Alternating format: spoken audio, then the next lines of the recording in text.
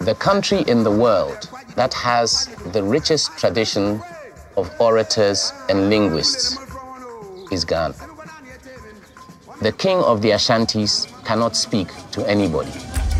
He can only speak through a linguist. The linguist is the rapper, but it was me who added rhythm.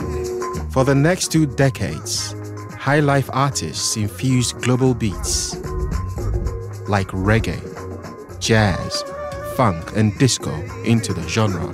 The rap, the jazz, everything is just like you're cooking a soup. You need to have the right ingredients in it for the soup to become tasty. In 1992, after 11 years of military rule, Ghana had a new constitution and democratic freedom. Young Ghanaians flooded the cultural capital, Accra. American hip-hop dominated the newly liberated airwaves. A young music producer, Panjianov, tapped into that scene.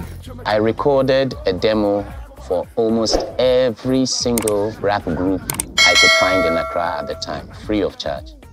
The first person I wanted to work with is my childhood friend, Reggie Rockstone. My name is Reggie Rockstone, the Hiplife originator. Now whoop it up, turn it out, whoop it up, bring it in, turn it out, whoop it up. Hey. Reggie is always hype, all the time, and when he speaks, it's like he's rapping. I grew up in Collindale, UK, Brixton, Crackney, they call it Hackney. I grew up in Brooklyn, New York, Flatbush, coming back home to Ghana. 93, 94.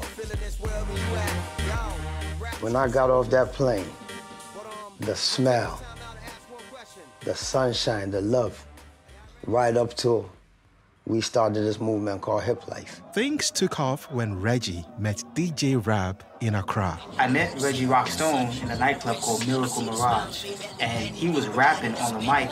Rab was an African-American who came to Ghana to stay for a long period and helped develop this sound that became Hiplife.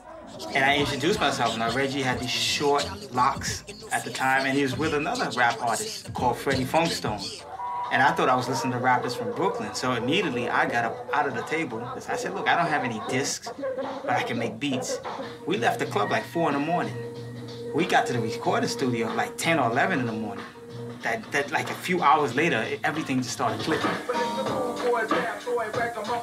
Rab was very much like Reggie as well. 2 peas in a